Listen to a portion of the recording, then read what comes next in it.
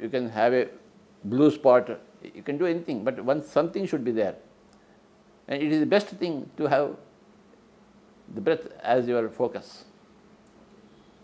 Okay. All the spiritual scientists have come to that conclusion after series of experiments with everything else, with a mantra, with a sight, with a japamala, with a name chanting, and with the breath.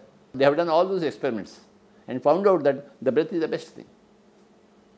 See, when you go to a market, you go to the best fellow, isn't it? All kinds of people are there in the market selling the same product, but one fellow is the highest quality, isn't it? So you go for the highest quality. Similarly, in the field of meditation also, there are so many meditation techniques, but you go to the best. And that best is breath. It's up to you. If you want to be the best, then you have to go for the best.